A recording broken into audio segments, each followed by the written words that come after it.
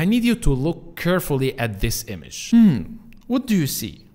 What is the story that is telling you? I believe that every one of you guys has his own interpretation for this image, but let me tell you what's mine. When I created this visual, I was thinking about a man who found like a lost castle in a very remote destination. And at the same time, I wanted to convey like relaxing, peaceful vibes. I did this by using the sunset rays and these beautiful sunset colors. So in today's video, I will walk you guys through the process of creating this visual. It's gonna be like a speed art with me commenting in what I did in this visual. But if you want the full-length tutorial along with the PSD file, the stock images used, the brushes used, you will find all this in the link in the description. And for now, let's start our journey. So guys, let's jump straight into Photoshop and see how did I create this visual. As I'm always saying, I love to start with putting images together at first and then correcting the lightness and the colors and all the other stuff. So I started with this dramatic sky and then went to this mountain. For this mountain, I like to choose images that already has the same effect that I want in my visual. For example, this image of the mountain looks very far away and it has the atmosphere effect embedded on it already. So I don't have to create the atmosphere effect anymore. So I put this one and duplicate it to the other side, and I made sure to not look as it is a duplicate, okay? That's a very important tip. Next, I found this castle or palace and cut it with the pen tool because it's a main focal point in our visual, so it needs to be sharp. And then I selected these edges with a tree brush because whenever I find something that is very hard to select, like these edges of the trees, I simply go to a tree brush or any plants brush that will make the job done perfectly, because I cannot select it with any other method. And here I duplicated the castle image to create a very big one. So I duplicated more than one time and I cut some parts from the right and some parts to be put in the top, you know. And I did so because I want the castle to be like gigantic castle. That's why I wanted to have a lot of details. Okay. So here I'm trying to select this part, the bridge, to be put and to be blended with this castle. And of course I took a lot of time to find the proper images, and sometimes I do a lot of effort, and after all this effort I just tell myself that this image sucks, it cannot be used, so I went to another image. And that's normal, guys. What you are seeing right here is only the final results, but of course there are a lot of steps hidden that takes a lot of time simply. Okay, so I duplicated this bridge image and expanded it. What I liked about this bridge image is that it has already the reflection of this building, so I don't have to create another reflection for the castle. This reflection will be okay for me. Very nice. And for now I'm just trying to cut these rocks using some channels that will be put in the foreground. As you know, if you want to create an image that has depth, you know, some elements that are close to the camera and others are very far away from the camera and others are in the middle of the scene, so you need to create this depth. And here I cut this image of this man using the channels. The final step is to take these images of the trees to be put in the foreground, And I used the minimum filter to remove these fringes, white fringes, and I put it right here. Okay, I put one at the left, another one to the right, and everything looks nice already. So at this step, everything is good. I put everything in its position, and now it's time to adjust the lightness values, the saturation, the colors, and then paint the light. These are the 4 steps that I always do, you know. So firstly, I started with a solid color with 50-100% gray and put it into saturation blend mode to remove the color and saturation out of the equation. I can only see the values right now, okay? And then I use curves to adjust the lightness values. And the golden rule here is the farther you go in distance, the less contrasty the elements should, and the brighter the elements should.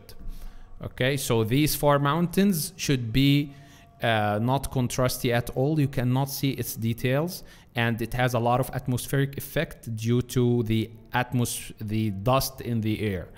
Okay, and the closer the elements are from the camera, the sharper and the more contrasty they should. By doing this, you are creating depth into your visuals. So this was the first step, and the second step was adjusting the saturation. So now I am looking at each element separately, and I'm trying to maybe decrease the saturation or maybe shift the colors a little bit. So for example, here I'm shifting the colors from cyanish green of these plants to somehow orangey magenta green.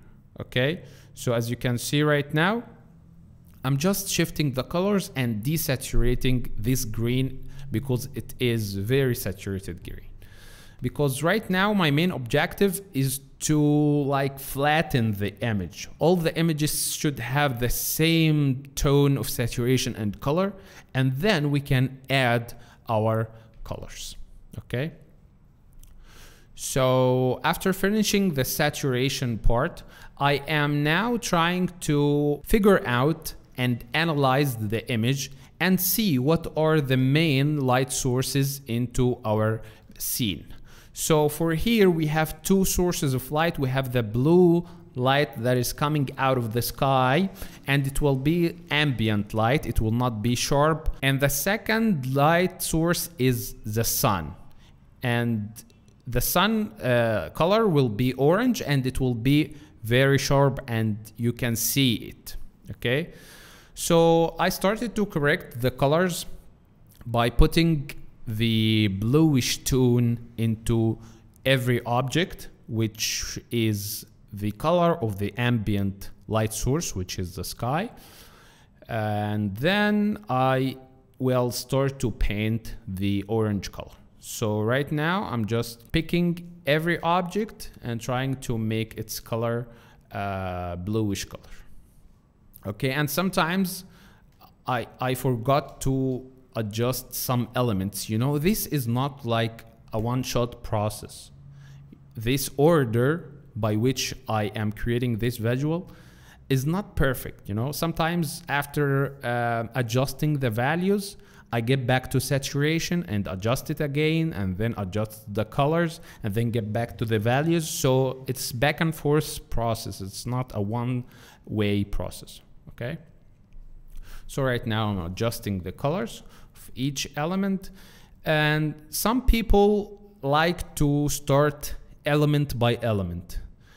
You know, some people just start with every element and make it perfectly blended and then go to the other element. So for example, here I know some friends that are making the castle and correcting its color, correcting its values, painting the lightness, and then go to the other elements like this bridge, and then go to the man, and they are finishing everything from the first time. But for me, I like to walk in the visual like in sequences. I like to start with putting images, adjusting the bigger picture because I want to see how it looks at the end, and then put the details.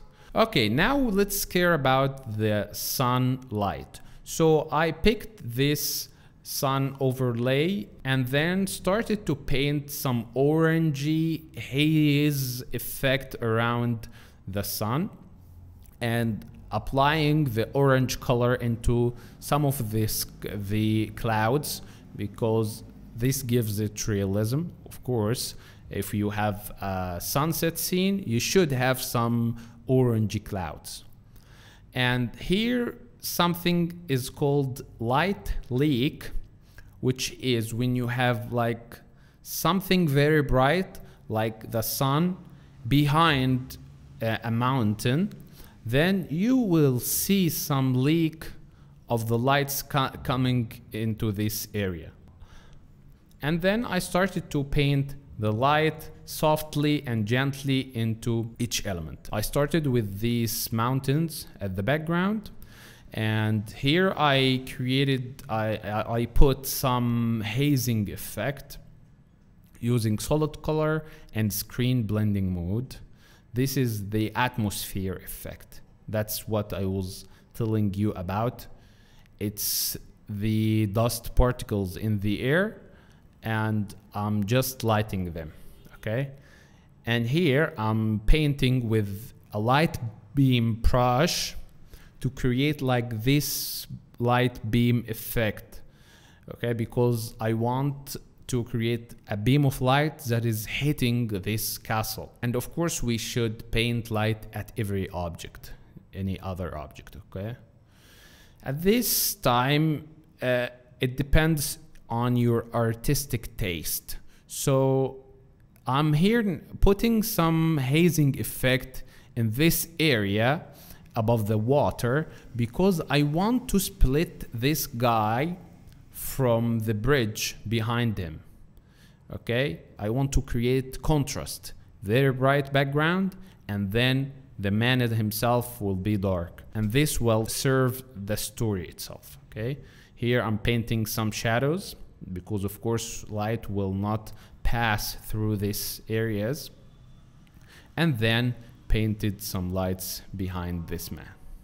Okay, by doing this, I'm telling you as a viewer for the image, I'm telling you to just look at this guy. You cannot neglect him because I'm kinda pointing on him. And then painting some reflections into the water using some water reflection brushes. Okay, and here I'm just creating shadow layer for this bridge because he is in the opposite side of the light. And now it's time to paint the light and shadow for the castle.